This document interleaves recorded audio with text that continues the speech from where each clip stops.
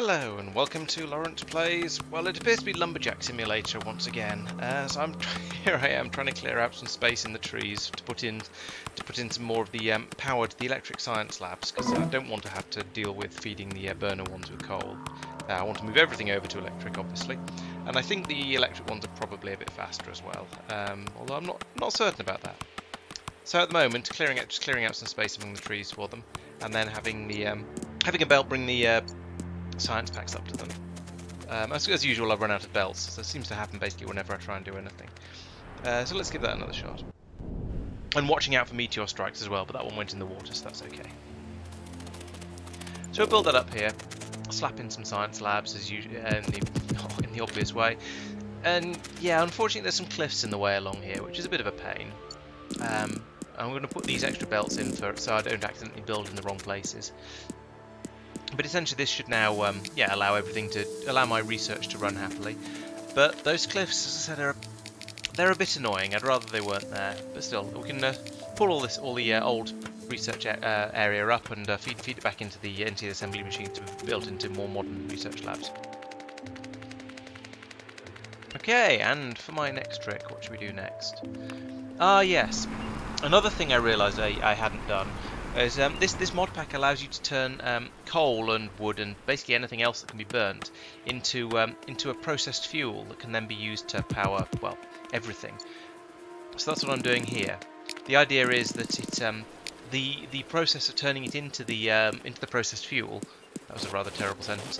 It gets you an extra 10% or so of energy for free. So each of these little orange things takes about 4 or 5 pieces of coal to actually build, but then it produces more than that amount of coal's worth of energy when you burn it. So it's sort of another net, not a net saving. It means you get through a bit less coal for the amount of power you want to produce.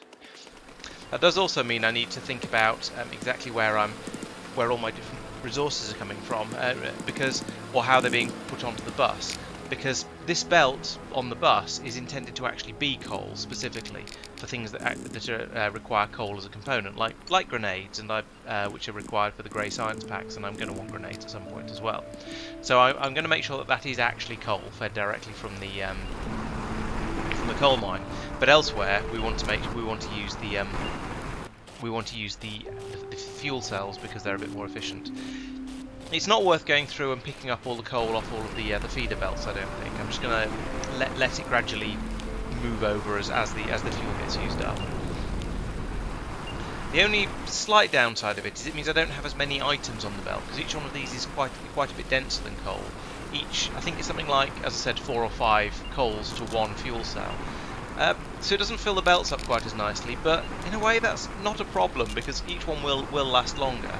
So I think it's just going to sort it out and neaten it up a bit and just sort of condense the belts down. And once it catches up properly, then it'll work okay. Now that does mean each individual unit of that is more expensive than one piece of coal is, which is why I'm going to leave the belt that feeds the turrets using coal, because that's, again, it's a much smaller amount of resources left sitting on the belts being basically unused if I use coal rather than the fuels. I would have to use an enormous quantity before it would be cheaper to use coal. Okay, so I'm also going to extend the research labs up here, and I'm doing it with ghosts like this because this way, once I do actually research cliff explosives, which hopefully can't be that far off, oh, I don't know, we'll see. Once I do get them, then it'll be a lot easier then I can just come in there, blow up the cliffs, and use the and put the labs in where I've left spaces for them. Simple, hopefully. So I'm putting in a marker here to keep an eye on how many science packs I have, because I'm concerned that I might be getting through them quite a bit faster than I'm actually producing them. So with that, I put the pylon down where the line of science packs came to, specifically the red ones came to, and then I'm keeping an eye on it to see whether it gets longer or shorter. And it does seem to be getting shorter as far as I can tell as I run away from it like this. We'll have a look. I'll go back in a few minutes and take a look at it. Okay, time for another new material at this point. So I'm going to need a lot of furnaces for this, because now it's time to build. Now it's time to start working on steel. At least if I can count. Here we go. Let's mark it out properly. So steel requires you to burn each product twice. So you need to cook the iron ore into iron, then you need to cook the iron again into steel. So here I'm setting up the power for the or the fuel rather for the furnaces. One of them is the other way up because of the way up inserters are. So I need it because inserters always insert onto the other side of the belt. I needed to always have it on the near side for the first one. So what I'm going to do here is run iron ore through the middle on the very middle one of those belts like this. Eventually, once it's passed all the way through, there we go, like this, and then it'll get passed up into the first set of furnaces to be turned into iron plates, and then into the second set of furnaces to be turned into steel. Should be quite simple. We'll see how it goes, and then I can link it up and put it onto the bus as normal. But I'm going to need a lot of inserters for this. Later on, once you get electric furnaces, you can just do direct insertion rather than having this belt there. So insert directly from one furnace into the other. And that's slightly more efficient on space, but because I need to get fuel into the second set of furnaces as well, I need to have the belts like this. Now conveniently, it's balanced so that it's sort of a one-to-one. So making steel takes 5 times as long as making iron does, but it also uses 5 times as much of the raw materials. So it actually keeps it balanced. You feed 5 iron plates through and you make 1 steel, but it takes 5 times as long. So you can have literally have, as it is here, one furnace feeding 1 furnace. And it is kind of horrific how expensive steel is. So you basically would need to have, if you wanted to have a full belt of steel coming out at the other end, you would need to have 5 belts worth of steel of iron ore going in at the beginning of it. So it's an expensive product. Fortunately, at this stage, I don't think I need very much of it, but I know that's going to change as we get later on. But then by that point, I'll need more of everything. There we go. So notice the science packs are getting used up much faster than they're being produced.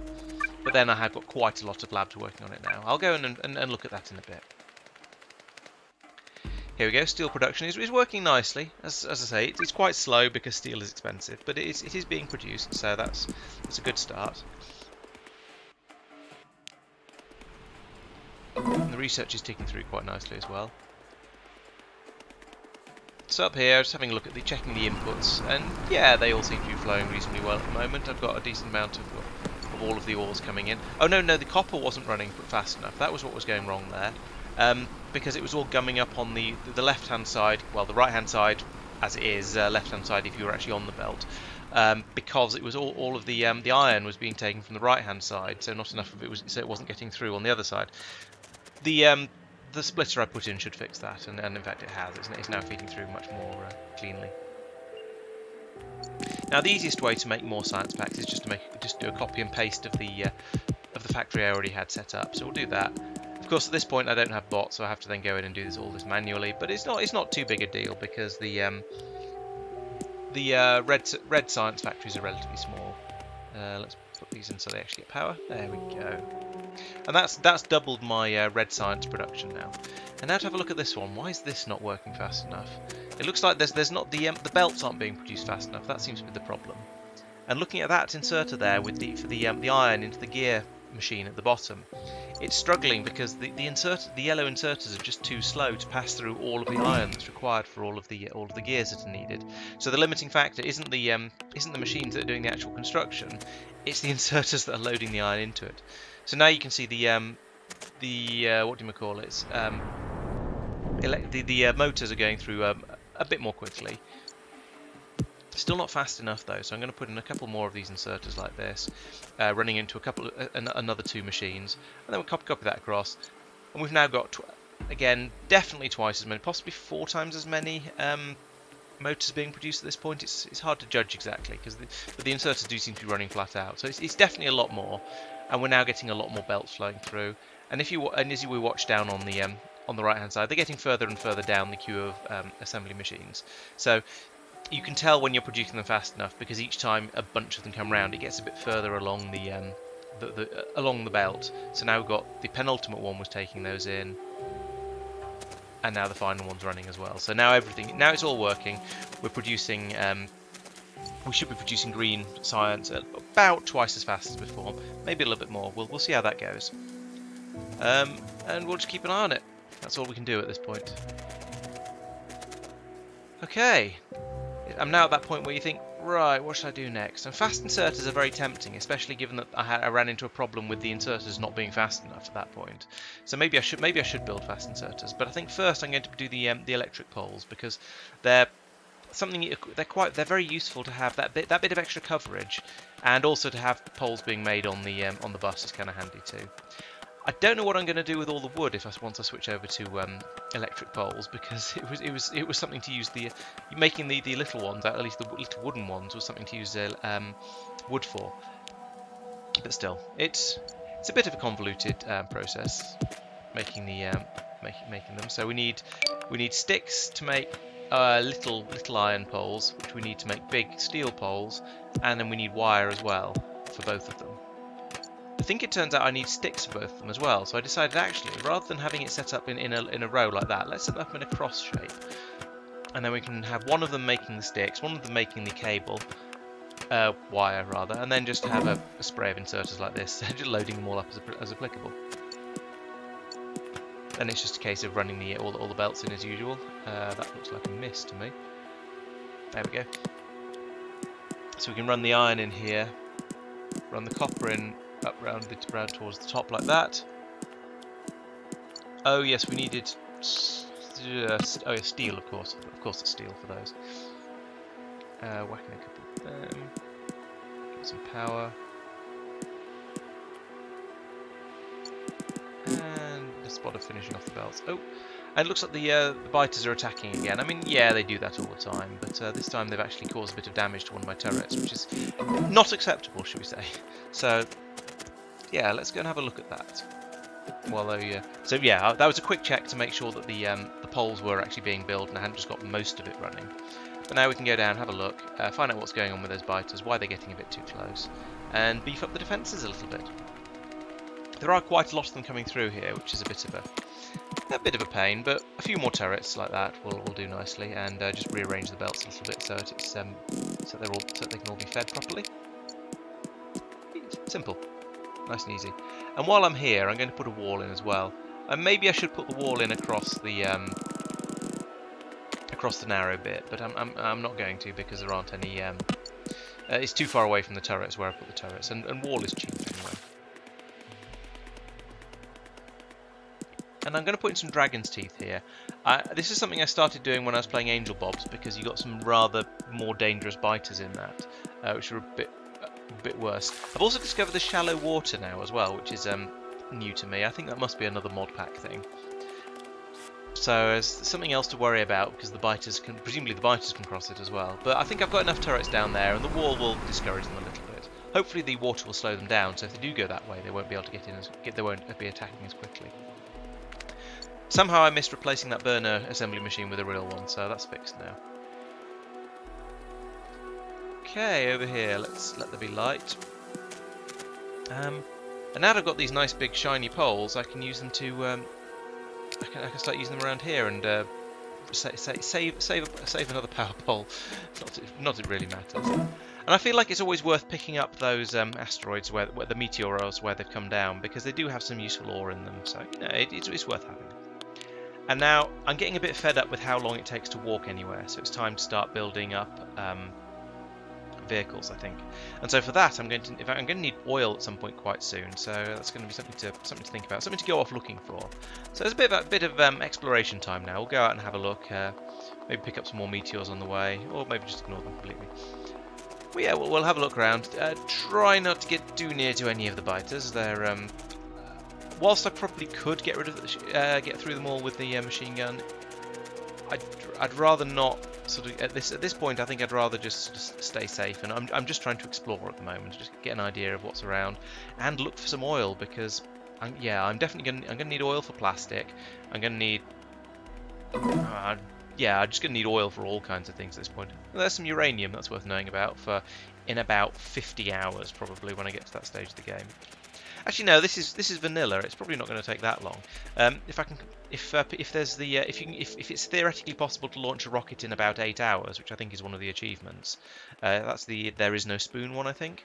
Then hopefully, even with a lightly modded game, I should be able to get nuclear power up and running in about 10 Maybe? I don't know.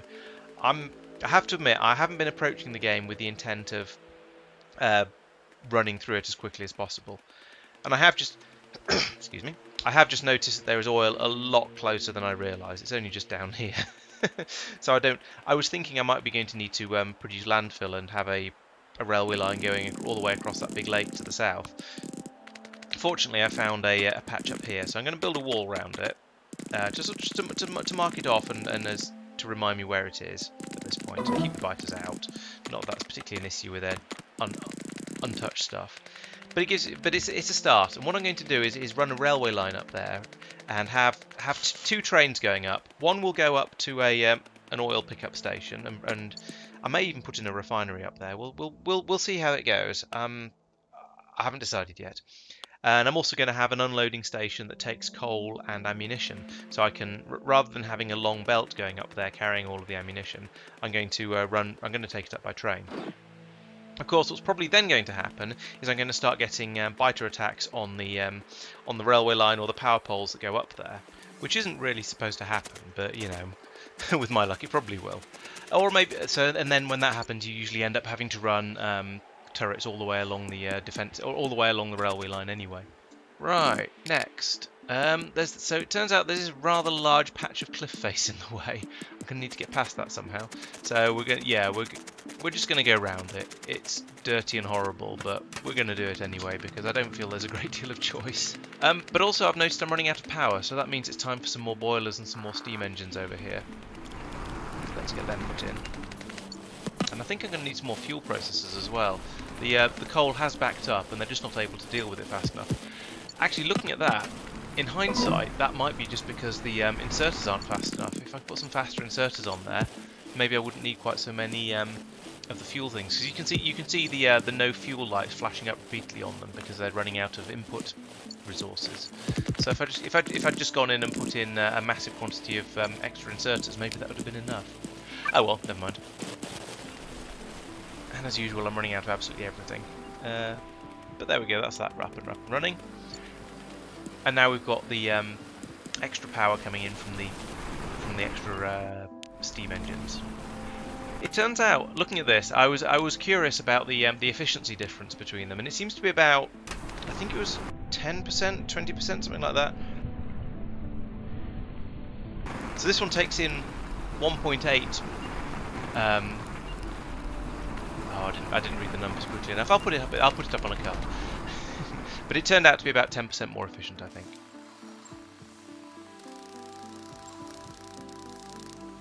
I'm just emptying my inventory a bit. That makes sense. You do end up carrying a lot of rubbish around in this game.